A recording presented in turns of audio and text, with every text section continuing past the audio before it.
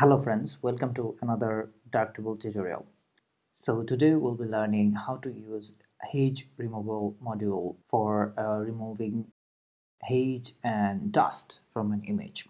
So when we take images, we unexpectedly get unwanted dust, or maybe we get too much of haze because of the environment. Maybe we take pictures during the misty morning, or yeah, especially during the winter.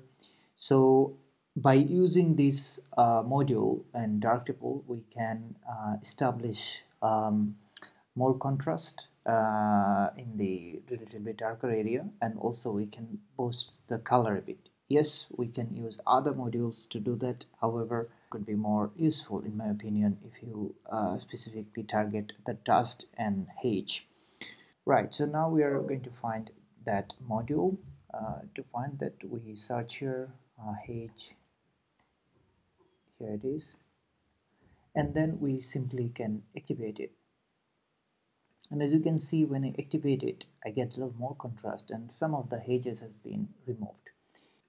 So I recommend to go with a default setting unless you know what you are doing. So by adjusting the strength and distance line, we can actually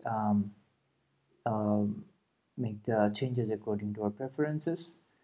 There is nothing wrong and right. It depends what you are looking for.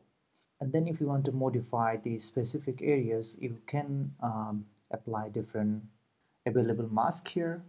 Let's see, if I want to apply the mask around here, I can do that. And as you can see, now this area has been affected. So I'm just showing you, if you need to work with specific area, that you can do quite easily by using this module.